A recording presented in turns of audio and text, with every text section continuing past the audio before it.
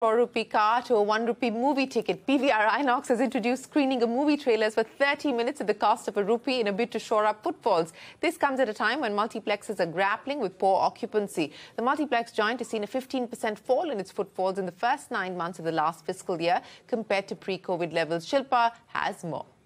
Imagine this. You come to the theatres to watch a 30-minute show filled with trailers of movies in Hindi, English and your regional languages to give you a sneak peek of the movies that are lined up over the next couple of months. Well, that is what PVR-Inox has launched in the form of a 30-minute trailer shows in its screens across the country. But what is the idea behind such an offering, and will this actually bring more people back to the movies? Let's take a look.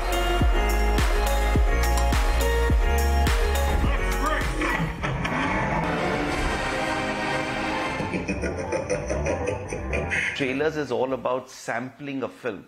Now, if you like the sample of what you've seen, we believe that it would end up getting us a lot of footfalls, additional footfalls to the cinemas and for the movie.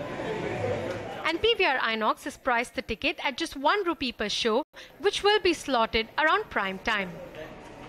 Ticket pricing, we debated a lot. Should it be 25 rupees? Should it be 50 rupees? Should it be 10 rupees? And finally, we thought that at least for the next couple of months, we should focus on rolling the red carpet virtually free of cost for the consumers to come in and enjoy the trailers. The 30-minute trailer show first ran as a pilot across various screens in India, except in Telangana, Andhra Pradesh and Tamil Nadu over the past 1 week. And the company says it saw 36,000 people coming to watch this 30-minute show with an occupancy level of up to 35%. Actually, it helped us to decide what all movies we can watch this year.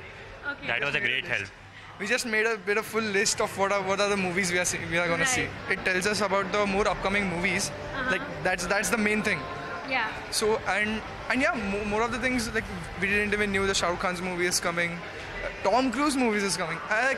Yeah, that's really news for me.